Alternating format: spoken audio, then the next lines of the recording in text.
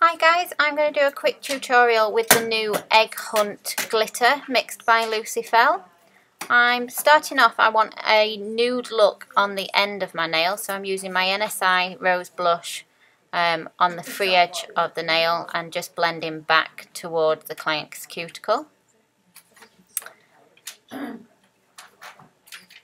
Then I'm coming in with my crystal clear and my Egg Hunt glitter and just tapping it on to wherever it is that I feel I need it. This has got some little hearts in it, some little girly disc colours in there and a few little bits of smaller glitter and strands.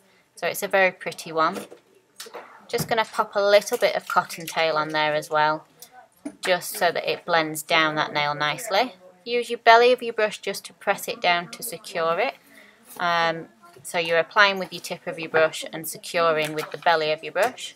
And then cap that whole entire nail then with your NSI crystal clear so that you get that nice glass effect once you apply your top coat at the end. Keep your eye on your apex and make sure that you've got a good coverage. So if you haven't, just pop a little bit more on there to make sure that that apex is high enough.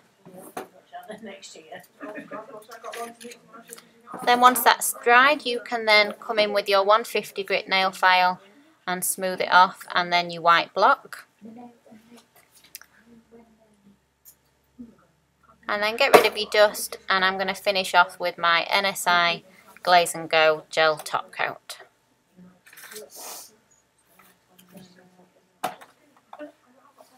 So that's a very pretty girly spring glitter with some beautiful colours in there.